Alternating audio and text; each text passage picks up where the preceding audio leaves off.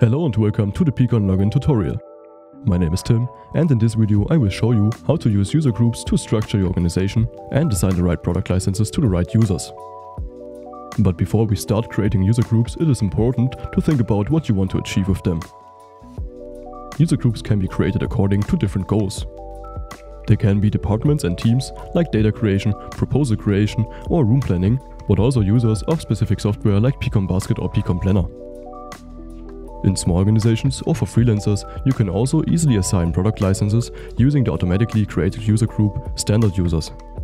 The flexibility of pCon.login allows you to customize the management of your organization exactly to your individual needs. Here you can see the start page of my pCon.login organization. In the License tab, I already have 2 pCon Basket and 1 pCon.planner license active for my organization. Now, to make the licenses available to my employees, I need to create a user group. To do this, I switch to the User Group tab. With a click on the plus, I can now create the first group. In the following form, I define a name and a short description. By the colors, I can quickly recognize different groups.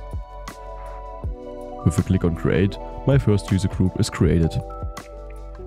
Now comes the next important step, adding users to my created group. In the User tab, I find an overview of all my organization's users and their group membership. If I click on the pencil on the right side, I get to the user's information. At the very bottom of the section, the user can now be added to different user groups. I add him to one of the groups I created. I can also assign a user to multiple groups. To do this, I select both groups and click on Save. When a new employee comes to one of these departments, I can simply provide them with everything they need through a user group assignment. If I want to remove a user from a group, I can also do that in the overview with the small x. Now I can assign the license to the users in their groups. Of course, it is important to note that only as many users are added to the groups as there are licenses available. To do this, we switch to the license overview. With a click on the pencil, I can now assign the existing licenses to the created user groups.